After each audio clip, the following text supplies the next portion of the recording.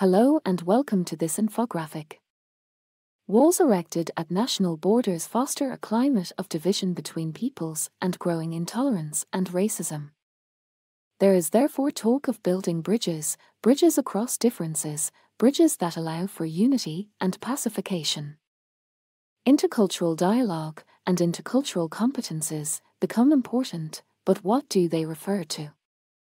Is it about the individual, the community, society, or perhaps everyone? As human beings, we are part of what are called systems. We belong to a multiplicity of systems. The solar system, the Earth system divided into continents, subdivided naturally or for geopolitical historical reasons into states. The European Union is a collection of states that, partly for geographical reasons, but above all for historical, economic, and political reasons, have organized themselves. Europe is a collection of multiple cultures. What is our identity, national or European? The national or ethnic one has given us a language, traditions, customs, a belonging transmitted from generation to generation. An identity inherited socially, in relation to culture that is changeable, free, varied. But we are in Europe, we are Western, and we share a common history. Identity is complex because it carries the different instances of the groups to which we belong: gender, age, religion, socio-cultural level, profession. Belonging is therefore multiple, transversal, and parallel. Everyone, in relation to these systems, constructs his or her own unique identity. But it is changeable, in continuous transformation.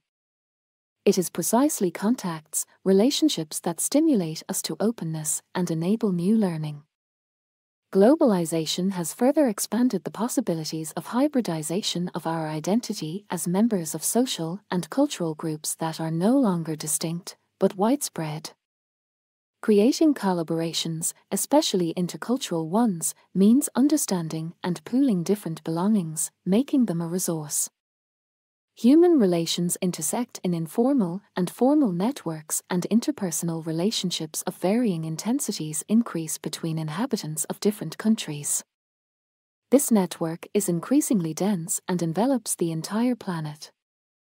More cultures are present in societies, in schools, at work. Clashes are new and bring new forms of culture, but they can also bring conflict. This is multiculturalism. A policy aimed at recognizing, within the same country, the cultural and linguistic identity of each of the ethnic components.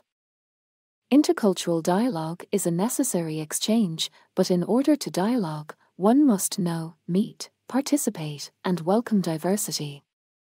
Going beyond one's own borders to create more and more intercultural partnerships based on collaboration and exchange. If culture is not fixed or imposed, but is constantly created and reconstructed in interaction, we ourselves can be active agents of change and bridge builders. With a broader view of the transnational but with concrete actions in the local, we can make a difference, for us and for our community. Good job! Now that you understand the meaning of this infographic, intercultural partnership, we invite you to delve into this topic through the CQ+ learning path.